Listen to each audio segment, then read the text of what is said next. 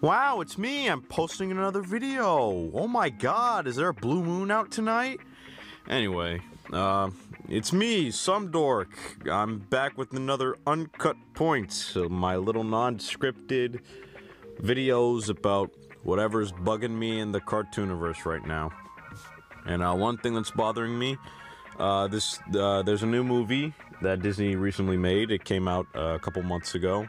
Encanto, and everybody's going fucking ape shit about it, and I can't escape it. It's like Frozen all over again, and you know we love hating Frozen on this goddamn channel. It's our little Christmas tradition. Anyway, if you want to know my feelings about Encanto, mind your damn business, alright? You don't need to be knowing everything I feel, alright? We're not here to talk about the movie. The movie is whatever. What I'm here to talk about is the fans. And the fans are going a little cuckoo for Cocoa Puffs, and I think they lost their fucking brains, because the shit they're doing is fucking idiotic. Not all of the fans, of course.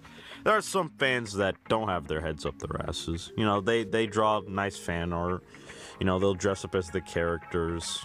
You know, they'll do cute shit like that. And they don't hurt nobody. They just think it's a good film. They like it, they'll watch it, and they'll go on with their day like a regular person. And I appreciate that. It's the fans that don't know when to stop. For example, they'll post memes, unrelated memes about nothing. And it's stuff from the movie, but it doesn't mean anything. It's not funny. There's nothing to say about it. It's just kind of spam filler to fill up a feed that is pretty bad on its own, actually. The Twitter and Instagram hashtags of Encanto are just flooded with the greatest bullshit I've ever seen in my entire life. It is legitimately the stupidest fucking shit I've ever seen. Oh my god, it's like Frozen all over again. It's really bad. That's not even the worst though. I can live with dumbass memes. I've had to deal with fucking Clone a High and Among Us, alright? This is just regular routine at this point. The internet does what the internet will do. They'll find one decent thing and just wring it till it's fucking dry. But another thing that I'm seeing is public. They're not even hiding it. It's not even private. They're just doing this out in the open now. People are drawing incest porn and...